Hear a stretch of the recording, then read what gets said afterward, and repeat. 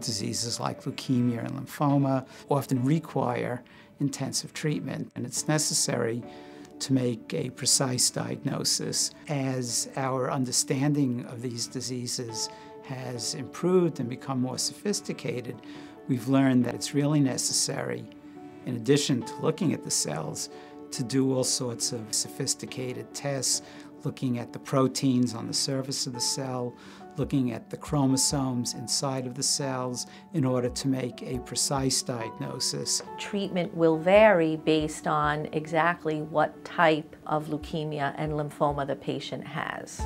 Leukemia actually means lots of white cells in the bloodstream. There are two main categories, acute leukemias and chronic leukemias. Acute leukemias generally require the more intensive therapies.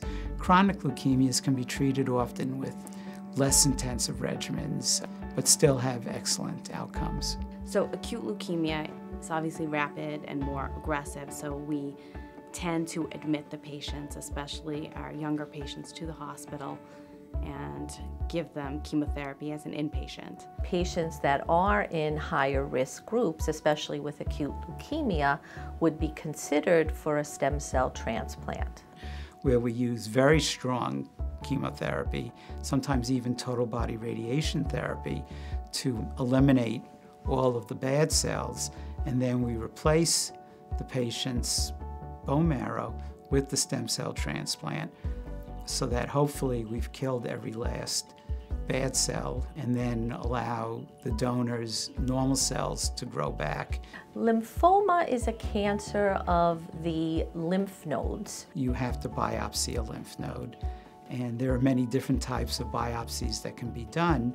And then once you have adequate tissue, all of the studies, similar to what's done with leukemia, need to be done, and then a precise diagnosis made. In treatment modalities for lymphoma, it can be a very simple watch and wait. You can want to give them chemotherapy, biologic therapy, combined chemoradiation, radiation alone. If you're diagnosed with leukemia or lymphoma, you want to be seen in a place where there's a staff that has trained expertise in dealing with this disease. We have a dedicated group of hematopathologists, a dedicated group of radiation oncologists, and a dedicated group of radiologists who all work together to communicate and discuss the diagnostic and treatment plan for these patients.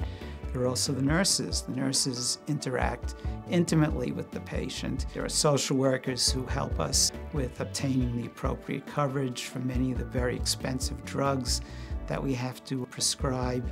When you have leukemia or lymphoma and you're undergoing treatment, because it is a disease of your blood, a lot of the treatments will further depress your immunity. So fevers, infections are very common.